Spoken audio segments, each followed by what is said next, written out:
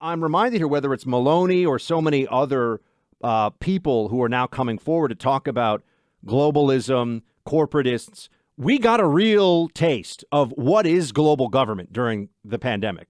I think it more than at any other time, probably ever, I mean, certainly in living memory, where there was this collaboration of corporations, governments, and the global medical elites, who, by the way, abject failures, failures, not just Fauci, all the people who went along with Fauci, all of it.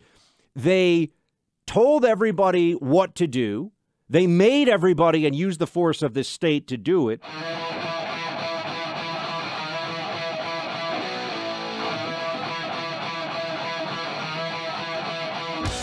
42 days, count them, until Election Day, November 8th, my friends. It is coming quickly, and it is going to be a sprint to the finish.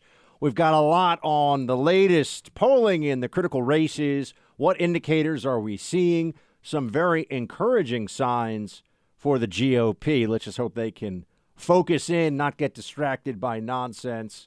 And always remember, you got to leave a little room for Democrat shenanigans in the last few weeks here, too. Democrat malarkey all over the place. Joe Biden talking about the economy. Clay and I will give you our sense of everyone that I know and talk to about what they're doing with their money. It's, stuff it in the mattress time for a lot of people, right? It's a scary time right now, I think, for a lot. Yeah. I mean, people I know are pulling money. Anything that's super risky, or not even super risky, just anything that they feel like, could really get hit even more. So there's a real sense, and with the housing market heading into some very rough waters, things are going to be tough. Joe Biden's telling everybody, though, things are great.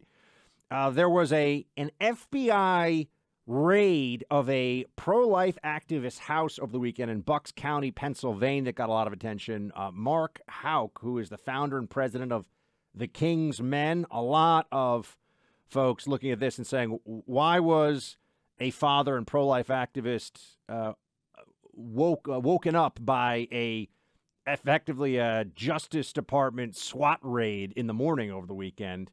When you hear the story, you're going to realize DOJ is absolutely politicized, especially on any issues having to do with abortion the last weeks here of the election. Plus a very interesting, speaking of elections, Clay, do you see what's going on in Italy?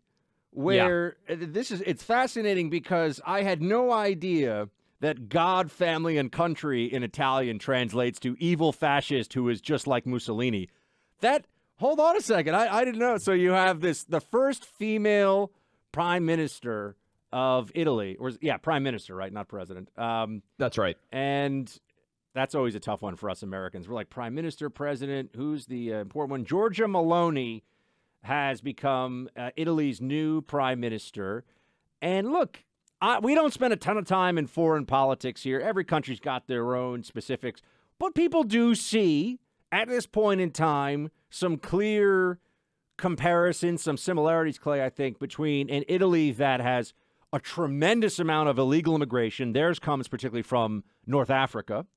An Italy that is increasingly feeling like it's corporatist and run. I mean, this is from Meloni's speech. He says we're effectively all treated like we're just consumers with no family, no God, and no future other than to consume and to do what the corporates tell us to do. People see this, they're saying, hey, first of all, not a lot of glass ceiling shattering for the first female prime minister when you look at what's going on here and the way they cover it in this country. Clay, people want to be a part of something more than just buy what we tell you to buy, get the shots we tell you to get, and shut your mouth.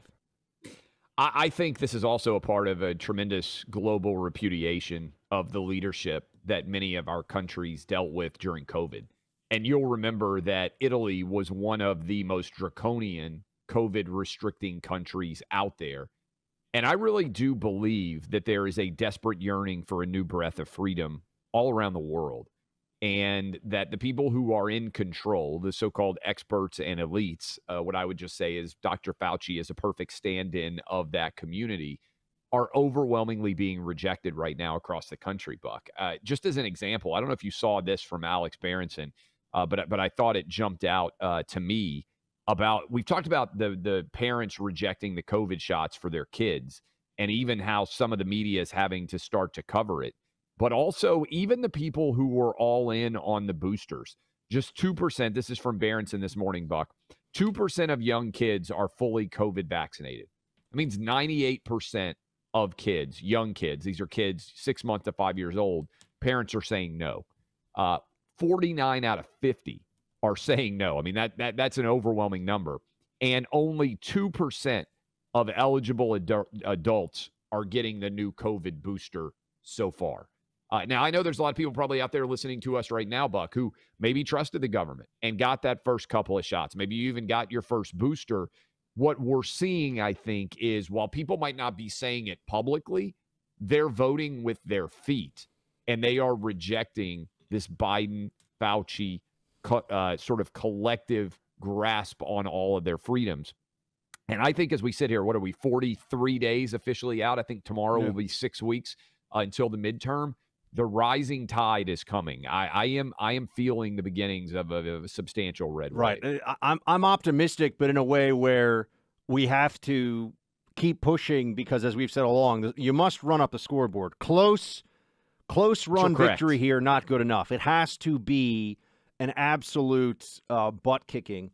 And on the point, it's an excellent one, by the way, about what Italy went completely insane during COVID as a country. Went completely nuts. Constantly, you remember this, Buck, everybody said, oh, the United States is going to be the next Italy. You remember this when you would say anything. Italy was the country where we saw what was going on, particularly in northern Italy, and everybody was thinking, oh my gosh, this is the modern plague. This is going to be like the 1918 influenza pandemic, all of that, right? It really started with those images out of northern Italy, and then Italy went to extremes, almost Australia level. The only thing is Italy's not an island, right? So it wasn't able to isolate itself quite the same way. But I'm reminded here, whether it's Meloni or so many other people who are now coming forward to talk about globalism, corporatists, we got a real taste of what is global government during the pandemic. I think it more than at any other time probably ever, I mean, certainly in living memory, where there was this collaboration of corporations, governments, and the global medical elites, who, by the way, abject failures. Abject failures. Not just Fauci, all the people who went along with Fauci, all of it. They told everybody what to do. They made everybody and used the force of this state to do it. They enriched the pharma companies that were making these shots that were now we see almost worthless. I mean, they've turned certainly to this point to be almost worthless at this phase. And yes, there should be a reckoning. I mean, remember the quote from Patton? You love Patton, right? One of the great, love him. One of the great wartime movies or war movies of all time. 30 years from now, when you're sitting around your fireside with your grandson on your knee, and he asks you, "What did he do in the Great World War II?" You won't have to say, "Well, I shoveled stuff in Louisiana," you know. Meaning it's a real moment, right? It was a real call-up moment. The COVID pandemic for government, for the elites, for corporations, was a moment in history that everybody should remember and should remember for decades to come, because it showed you how far down the pathway of tyranny we can be taken by people who claim to be experts and have nothing but the best intentions. And where were people like Meloni? I'll say this. Meloni of Italy, big opponent of lockdowns, big opponent of mandatory vaccinations. She was right on those issues, and the Italian people rewarded her. I think there should be a parallel in this country on those issues. I agree with you, and I also don't think we can underrate, to your point, the Patton analogy is a great one. There are a lot of people who desperately want to believe that they were on the right side of history for COVID, and they ended up being on the wrong side of history. They want to live in these crucible moments in time that matter so much so they can Instagram their existence into, putting up a Ukraine flag or putting themselves up with a picture of the mask. I mean, all of these things are about social sort of platforming of yourself, the virtue signaling, and they got it all wrong. And I'm writing, on my new book now, Buck, because I'm a history nerd like you are. I was a history major in college. And one of the biggest fallacies has been out there for the entire Trump era is this concept of right and wrong side of history. Because increasingly, as you break it down, the left is wrong on everything about their historical resonance. And I mean, just think about this for a minute. All these people who told you, hey, you have to go get the COVID shot. Hey, you have to go lock yourself in your house. Hey, your kids can't be in school. They're now wrong on everything.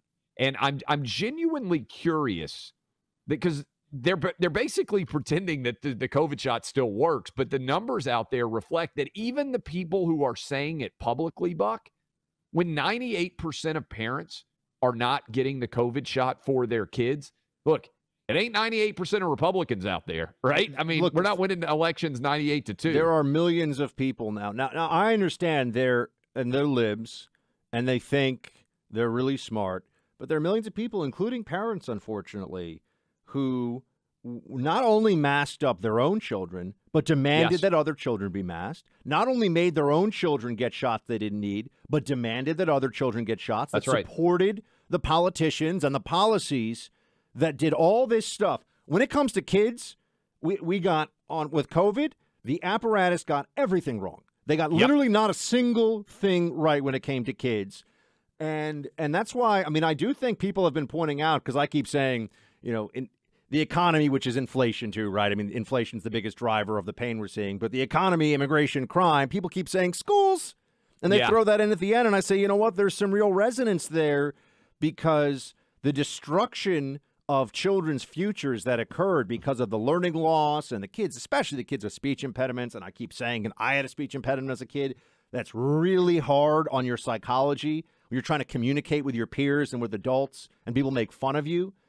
Really harmful to them to have to be masked up and have other people be masked during the pandemic.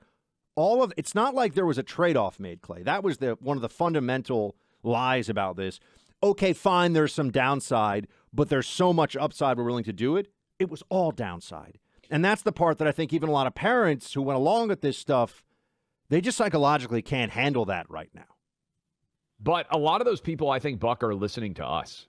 I think they found, a lot of them found us during COVID, and they're like, oh, these guys are not, again, that's why I like the tagline that we use, sanity in a time of insanity. When 98% of parents of young children are not getting them double COVID shots, and when only around 2% of people that might have even already gotten 3 or 4 shots are finally saying, yeah, I'm not willing to go get the 4th shot, they're not saying publicly what their actions are reflecting. But I do think they are responsive when you make those arguments. And I think we have to say, Buck, look, we welcome you. If you initially bought in and you thought, hey, I should go get these double COVID shots. Hey, I should get a booster. I'm going to trust my government. And now you're looking at the data and you're starting to recognize that you were sold a bill of goods. Open up your eyes on other issues too, because it's not just COVID. Look, the one part of this where I'll say I got it wrong. I knew masks were bullcrap. Essentially day one. Like, I knew this was a total joke all along. Lockdowns, senseless, crazy. We're all just going to eventually get to herd immunity. The only place where I have to go back and say, I got that one a little wrong. I thought the first round of vaccination would be more effective than it ended up being for those at risk. I was like, look, they're telling us 95% effective. They can't be. I know they're wrong a lot, but they can't be that wrong, and they were. And you and I were texting and talking about this privately before we even said it on the radio, because we were like, if you start to look at this data, and I remember you saying, like, they can't be this wrong, right? Like, that's what I kept saying. I'm like, they can't be that in your head. I mean, I think that's rational. And they were. I think that's rational. I think that's a lot of people listening to us right now who bought in initially. Look, we're going to try to be honest with you. We're not going to get everything right. But, again, last year when we were having Alex Berenson on, I was like, man, I trust that he's right. But I was like, man, this is kind of controversial stuff to be saying that the COVID shots are not going to work, because at the time we were being told they were a medical miracle and they were going to end COVID forever. And there's something about, and this goes to what we saw, I think, with the rise of Giorgia Meloni in Italy. Also, by the way, Sweden just elected a. Yes. I hate they always just from far right. I mean, do they mean right? Rational. You know, like what does that really mean, right? Anytime you have a group that is elected in Europe by an entire very sophisticated, highly literate country, or by a plurality or majority, whatever it may be, and the media says they're a fascist, you should start asking questions. Like, are they really fascists? Is that really true? Because how about, Buck, USA Today called me a right-wing extremist. A right-wing extremist. I'm still jealous, all right? We need to stop. It's unfair. I've yet, you Google me, I think it just says right wing. I don't get the extremist tag, but I'm working on it.